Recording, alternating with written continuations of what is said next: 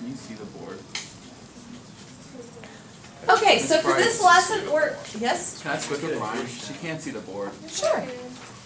Ryan, you were having such difficulty during the homework review. I'm just trying to help Ryan. Okay, so for this lesson, this is our PVA lesson. What do you think PVA stands for? Position. Vector, velocity, acceleration. Acceleration. Very good. So when I talk about PVA all year, I'm talking about position, velocity, acceleration. Let's put the phones away. Okay. All right. An average rate of change from A to B. This is the slope of the secant line. It's just your old-fashioned slope between 2 points. So it's just change in the y values divided by change in the x values. Right? Nothing new there. An instantaneous rate of change.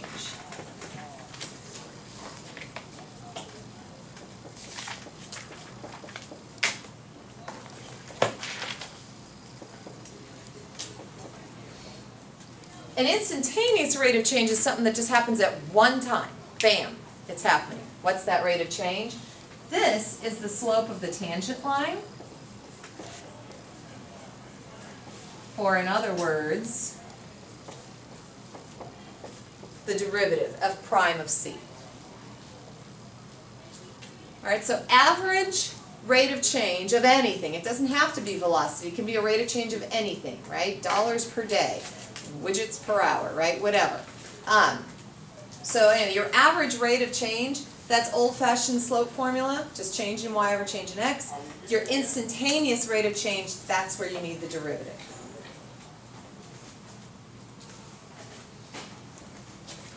Okay, let's talk about a few just general notes for the blah, blah, blah, PVA. Okay. The derivative of position is velocity. All right, because velocity is the rate of change of position. Zoom in a little bit. Okay. So the derivative of position is velocity.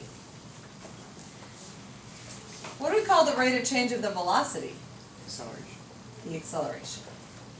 The derivative of velocity is acceleration.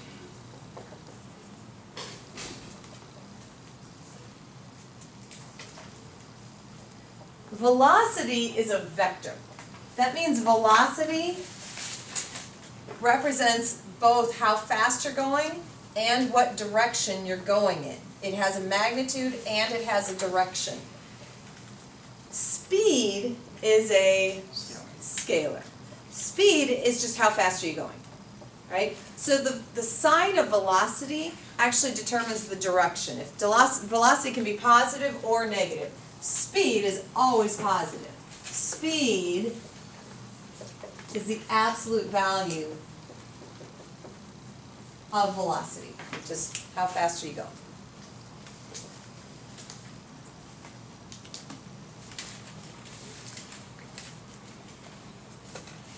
All right, 2 more little things we need to learn.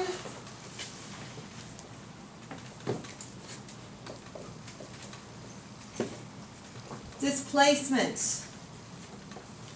This is how far you are from where you started.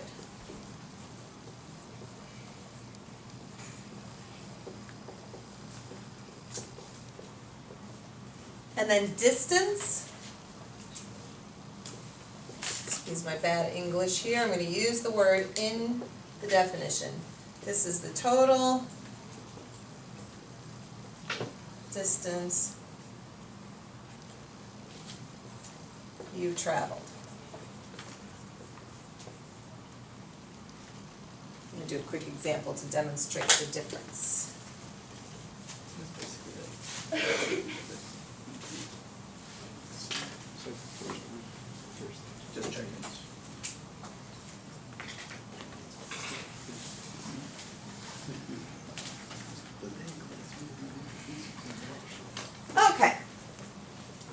So suppose I start here and I travel 10 feet to the right.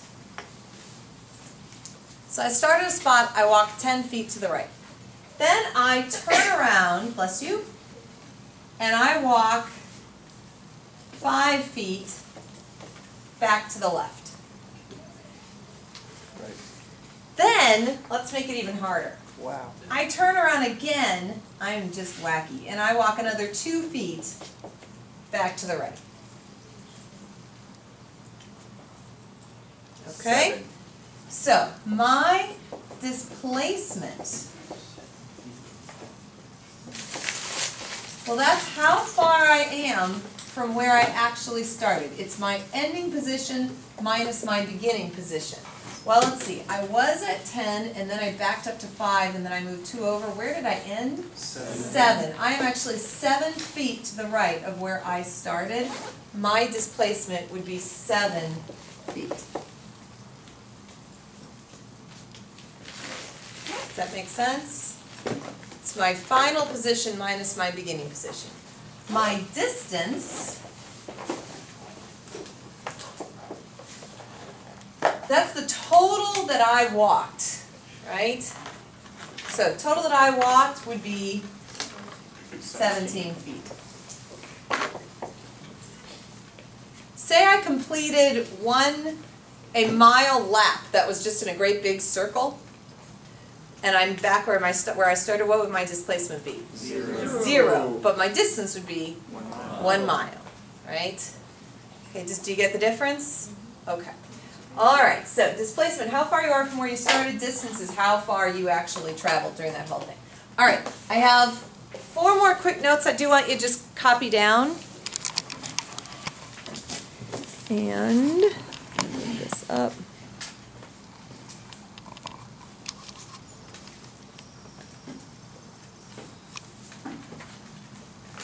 Okay, a particle is at rest when the velocity is 0. All right, when a velocity is 0, that means you've stopped.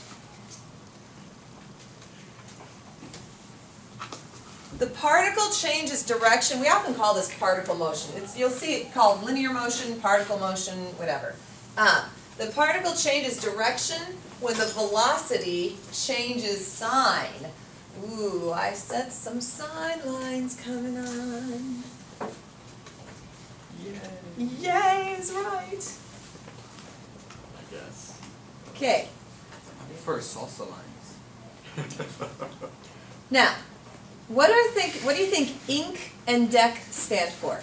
Increasing and decreasing. The velocity is increasing when the acceleration is positive.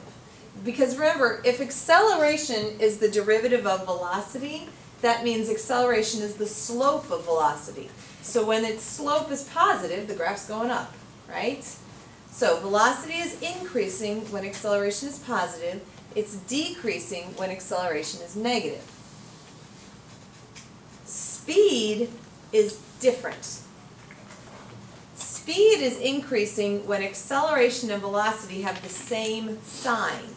They could be both positive or both negative. Speed will be increasing. And I'll show you how this works graphically, but not right now. Speed is decreasing when acceleration and velocity have opposite signs.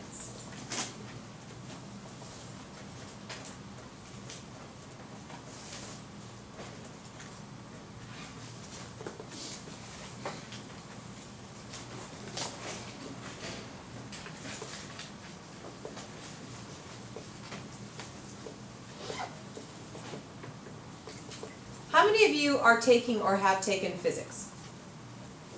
Okay. 2 traps that you'll fall into from your physics days in this class. Number 1, not everything in this class is measured in meters per second. So I know that you are in the habit of writing meters per second for every single unit that you have to write. You've got to read the problem because some of these are in miles, they're in feet, they're in hours, whatever. You've got to be careful when I ask for units that you use the units in the problem, right? Don't just assume meters per second because you lose that units points every time. The other thing to remember is that in this class, almost 100%, not 100%, but just about every single time, the sign of the velocity follows the coordinate plane, meaning that when the object is moving to the right, the velocity is positive. When it's left, the velocity is negative. If it's moving up, velocity is positive. Down, velocity is negative. So I know in physics it can be like in relation to stuff, right? Here, just think positive up, negative down, positive right, negative left. So it just follows the coordinate plane. Okay, it's much more straightforward. So once in a while they might ask for something in relation, but it's very rare. So it's almost always positive up, negative down. Follows the pund principle. Positive up, negative down. Okay, so we're going to do a little worksheet. A little worksheet? Yes. Now, the front side of this worksheet is the problem we're going to walk through right now, just kind of give you a little intro to PVA.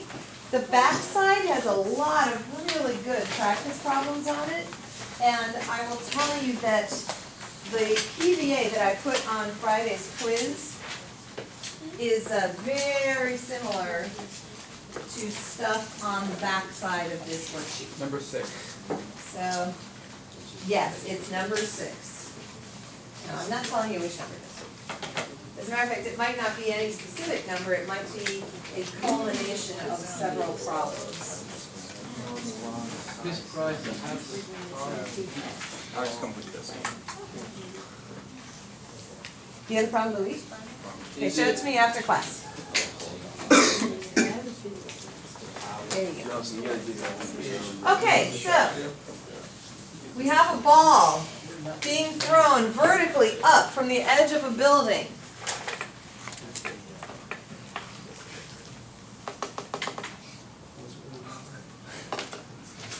So pretend the ball starts right at the exact height of the building and goes straight up, stops for a moment, and then falls down until it hits the ground.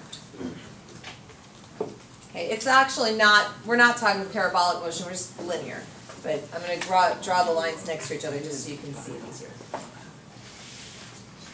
Now, when in number 1 where it says sketch a diagram and label important values at those places, there are 3 important spots. This spot, and this spot. And there are 3 things that are 0. One, a different thing at each of those spots. Can anyone tell me what is 0 at the very beginning of the problem? If your velocity is 0 when you start with the ball, it wouldn't go up, it would just fall. You have to have an initial velocity. So,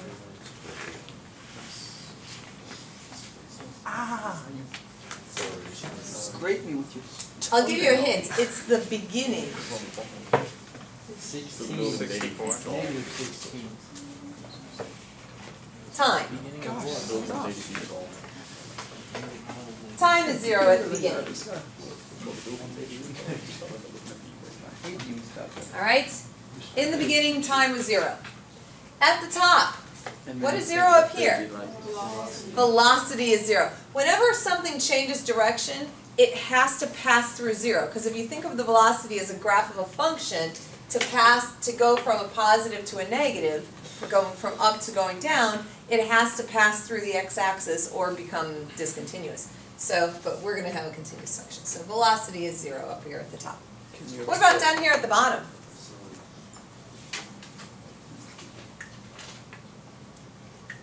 Velocity. Velocity, acceleration are 0. So if there is no velocity when you hit the ground, what that really means is we could all just jump off buildings and just, float around, right? I mean, I can.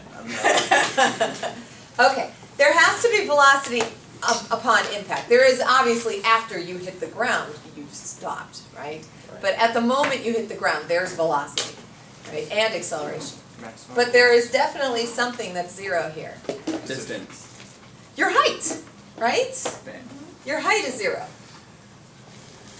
I'm actually 5'11". But we're just talking about the little ball. Alright, so your height is 0. Alright. So, here we go. Question number 2. So you're going to use these 3 zeros to answer just about every question. Question number 2 says, how tall is the building?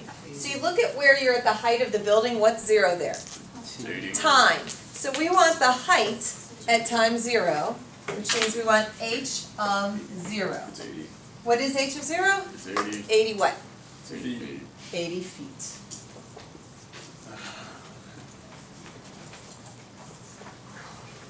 Okay, when does the ball reach maximum height? So what is 0 when it's at a maximum height?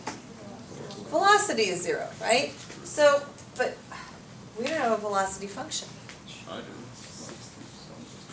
How can we find a velocity function when all we have is position? Guess and check. Derivative! Velocity is the derivative of position. Velocity is the derivative of position. No calculators? Jacob, put that away. Okay. Give that So, to me. we have our height function is given. So velocity is the derivative of the height function. So everybody take a look and write down the derivative.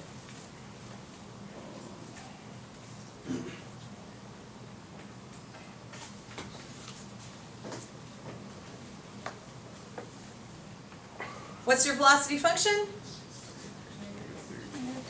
Negative 32t plus 64. Now, do we want to know the velocity when time is 0, or do we want to know when the velocity equals 0? When the velocity equals 0. So we're going to set this equal to 0, and we're going to solve, and what's the only t value?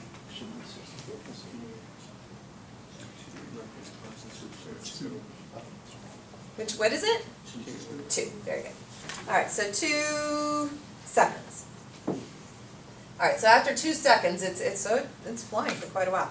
Alright, how long does it take to hit the ground? What do we know at the ground? What we see. Oh, what is the maximum height? I'm sorry. What is the maximum height? So how do I find a height? Plug it back in. Plug what back in where? The derivative. The formula.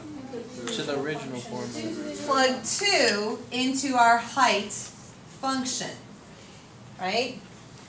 Plug 2 into the height function, and I'm going to tell you it's 144.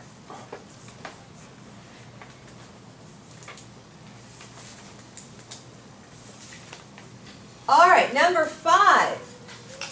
How long does it take to hit the ground? What do we know at the ground? Height is 0, so we need to set our height function equal to 0. Now, in order to solve this, what would you do first? ODF. Before factoring, I would divide everything by negative 16, right? T squared minus 4t minus 5, and now factor. Take a second and factor.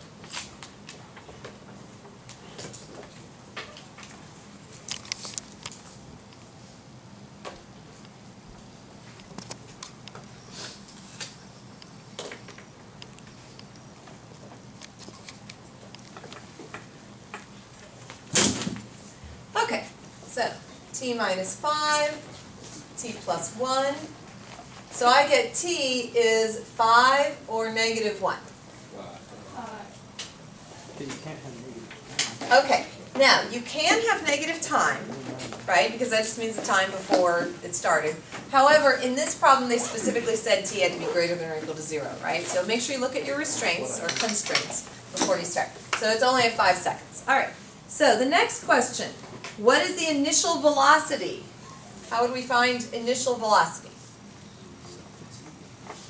What's happening at the beginning? Time is 0. Where do you think we want to plug that time 0 into? The velocity function, right? We're looking for v of 0. What is v of 0? 64. What would be the units? Feet per second.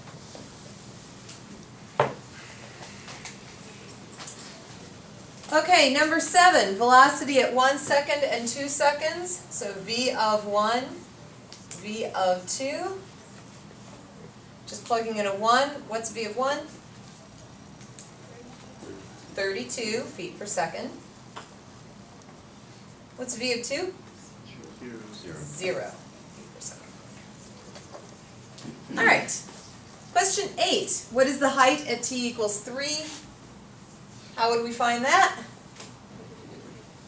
We plug in 3 for the height question. Plug 3 into our height function, h of 3. And h of 3 is, let's see, negative 1, 5. I'm using my calculator. I'm going to cheat, but I'll let you guys cheat with me. Negative 16 times 9. If only you had a calculator. Times 3 plus 80. Okay, 128 feet. We have smaller numbers. I've worked out your quiz. It works. Everything works out real easy. I did it without a calculator. All right. What is the speed when it hits the ground? Is there a formula we have for speed? What's the only thing we know about speed? Total distance. It's absolute. Speed is the absolute value of velocity. So first we're going to have to find the velocity when it hits the ground, right? Well, what do we know about when it hits the ground? Height is 0. Height is 0. And to find where the height was 0, did we find 5 seconds. that it happened at 5 seconds? So we're looking for the velocity at 5 seconds. So that's negative 32 times 5, so negative 160 plus 64, negative 96. Sounds about right. Okay. Feet per second.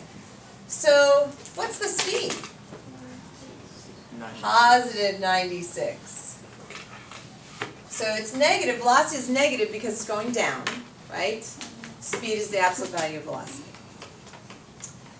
What is the acceleration at 1 and 2 seconds? How do I find an acceleration function? Derivative of velocity. So what is the acceleration function? Are you telling me acceleration is just negative 32? It's a constant? Yeah. Okay. It's because it's gravity. Oh, you're right. So what's a of 1? Negative 30. Negative 32. What would be the units? Feet per second squared. Good. And be careful. Don't put feet squared per second. It's feet per second or feet per second squared, right? Per second, W second. Okay. And then same thing for a of 2. Since it's acceleration due to gravity, it's not going to change. Does that make sense? All right, there's your first PVA problem, start to finish. Homework tonight has a lot of PVA. It also has some average versus